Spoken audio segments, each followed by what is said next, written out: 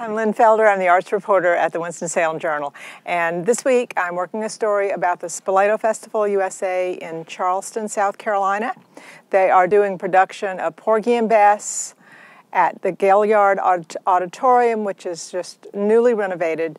The production of Porgy and Bess that they're doing is art directed or art designed by an artist from that part of the country who's been all over the world and who is famous all over the world. His name is Jonathan Green. He does beautiful sort of narrative, very colorful, figurative paintings, and so he is taking his knowledge of the South Carolina Lowcountry, which is where Porgy and Bess was originated and where it's based, and he's taking the visuals and his knowledge of the Gullah culture and Charleston into the art design for this production. They are also very cognizant of the events that happened a year ago, the domestic terrorism that occurred in a church across the street from the Gaillard. So it's a very poignant, it's a very interesting time in Charleston.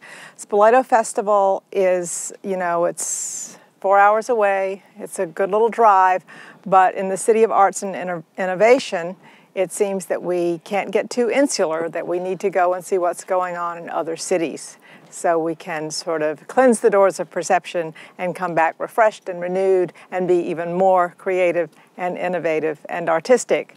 But you can find out more about that in Sunday's Winston-Salem Journal.